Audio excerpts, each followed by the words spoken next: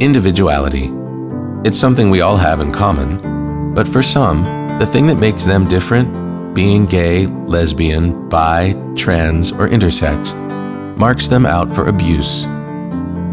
According to surveys, between half and 2/3 of LGBT youth experience bullying in childhood, forcing 1 in 3 to skip or even drop out of school. Many LGBT adolescents are rejected by their parents and end up living in the streets. Workplace discrimination is widespread.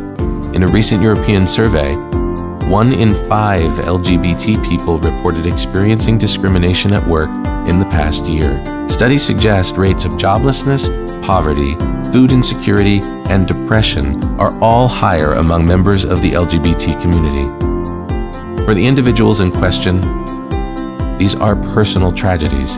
For the wider community, they represent an enormous waste of human potential, of talent, of creativity, and productivity that weighs heavily on society and on the economy.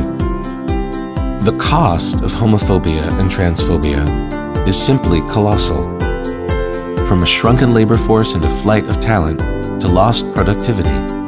According to a recent World Bank pilot study, discrimination against lesbian, gay, bi, and trans people could be costing an economy the size of India's up to $32 billion a year.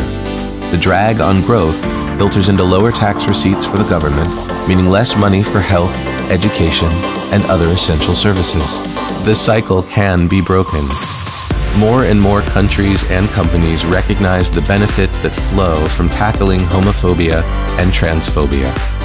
For companies, that might mean adopting new corporate policies to make the workplace safe, fair, and accepting for all LGBT people, and looking at their business practices up and down the supply chain for ways to reinforce anti-discrimination efforts.